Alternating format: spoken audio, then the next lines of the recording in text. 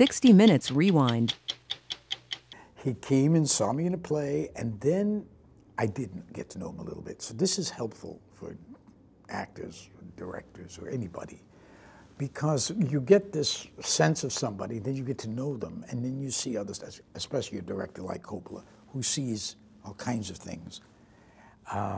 And they wanted me to do it. He wanted me to be in his movie, a love story.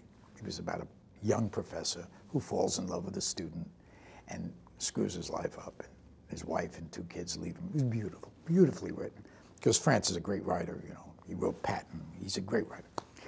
So we went out to California, and this is Pacino is going to play it. He's the guy I wanted to play the professor.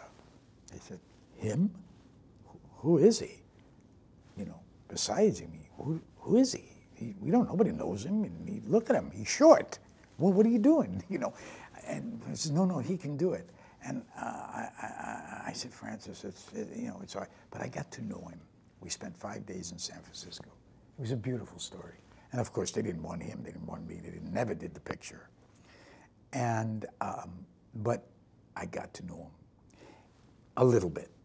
And so a year later, this young guy calls me again out of the blue, because he had seen me on Broadway. That's when we first met.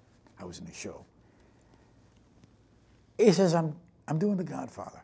I thought, this guy is, you know, he's doing acid or whatever else he's doing, but I said, oh, really? Yeah. You know, I wanted to say, well, so am I, you know. I said, well, then I thought Paramount Pictures has hired him. And I thought, gee, they're pretty smart to hire this guy, because this guy's got something special, because he had Zoetrope, his own company at the time in San Francisco. George Lucas, Spielberg, people like that were involved. They were all young. So I thought, wow.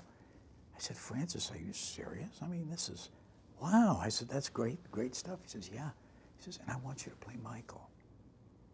I thought, I had read the book. I thought, Michael? No, I'm not right for that. I didn't say that, but I thought, Michael, how do you play Michael? You know, I mean, I thought Sonny is the more, you know, that's the part.